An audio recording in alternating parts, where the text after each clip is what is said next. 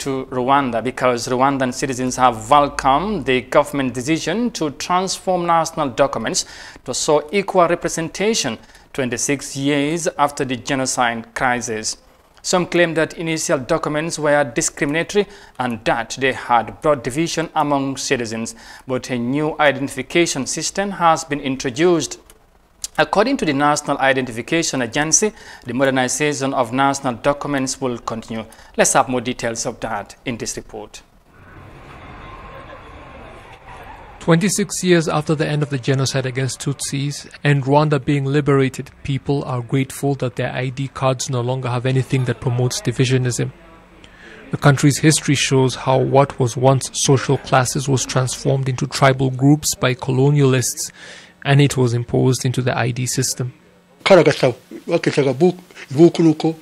It was a little book, and that was the first thing to bring about the sort of tribalism that was seen in more modern times, that it was claimed a person was born into.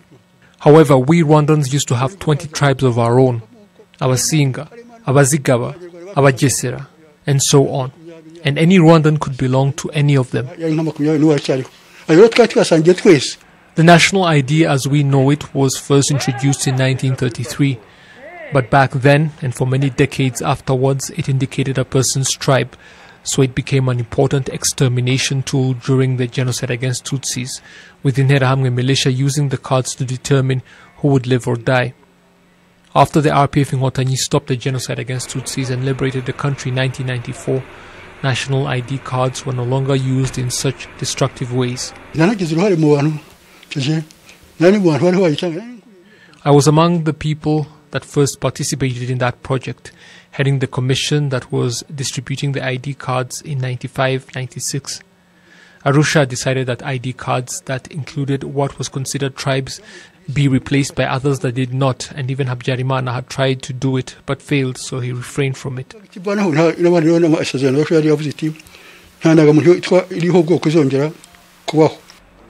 Today, anyone 16 years and older is supposed to have an ID card with all necessary information to properly identify them, and officials at the National Identification Agency say the cards will continue to be upgraded, incorporating more and more technology.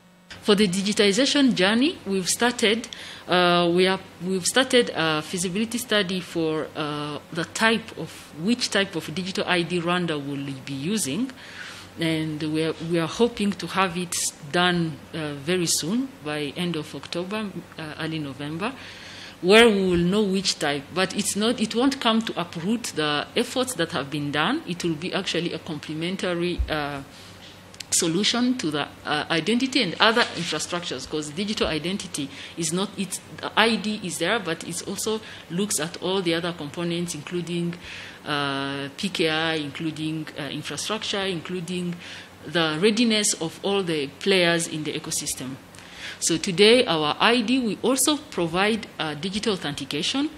We are connected with more than 48 institutions, both public and private, including banks, including Rwanda Revenue Authority, telcos, and other government agencies. Land Center, today you can, when you buy a land, it's tied to your ID.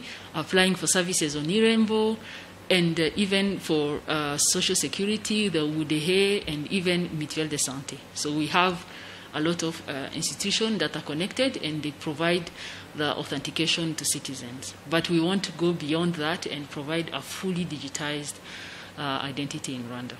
Close to 7.6 million Rwandans currently have national ID cards, more than 3.9 million of them females and 3.6 million males.